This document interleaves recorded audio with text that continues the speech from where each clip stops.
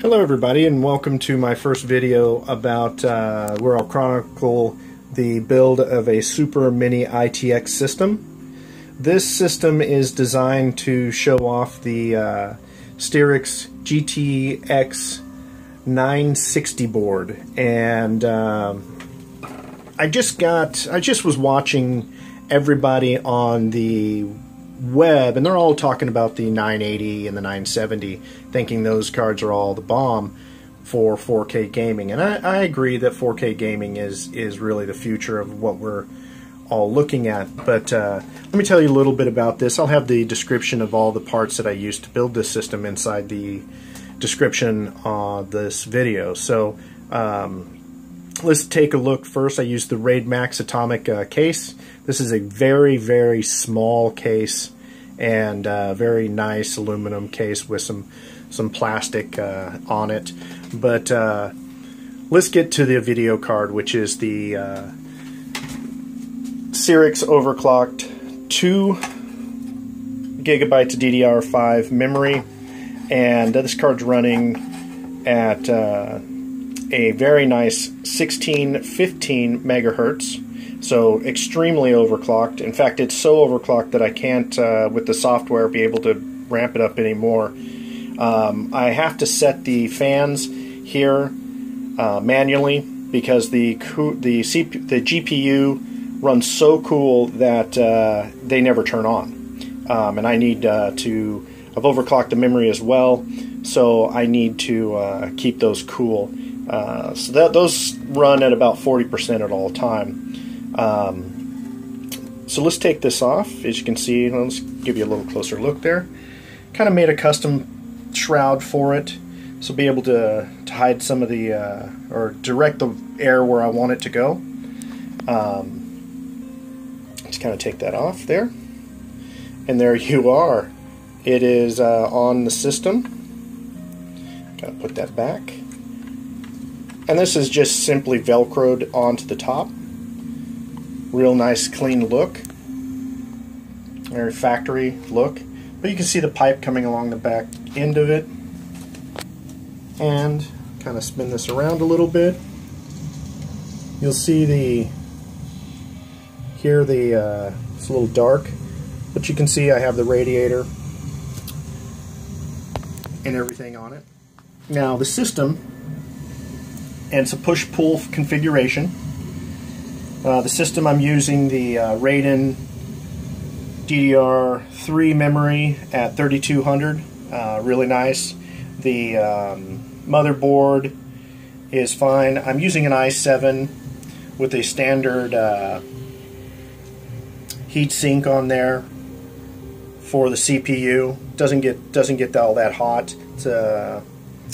But the major thing is the video card right now, and that's what I'm focusing on this video, is the fact that I'm able to achieve some impressive numbers with overclocking this 960 OC 2 gigabytes of memory, and doing it safely and consistently without any problems with the system. In fact, you can see here, I can get it to zoom in, show you I'm not calling bullshit, but there you go right there, 1615. And again, that is as high as I can clock it up. I'm at 43 hertz, and I'm running right now the Valley, which 2 Cents likes to use as their benchmark test, and I'll hit benchmark there. So it's going to run its benchmark, and you can see I'm running about 65 frames per second here, and you'll see it towards the end. Let's see if I can get the bottom here. It's pretty crappy.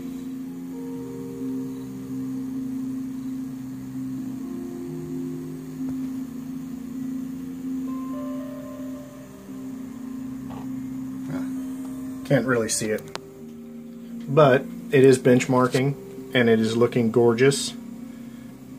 It's not tearing, ripping, or anything. Now this is on, I believe I've got it on Ultra right now, and everything is working pretty well. I'll show you the links to the system, but it is just gorgeous. And this is on a 960 card, guys.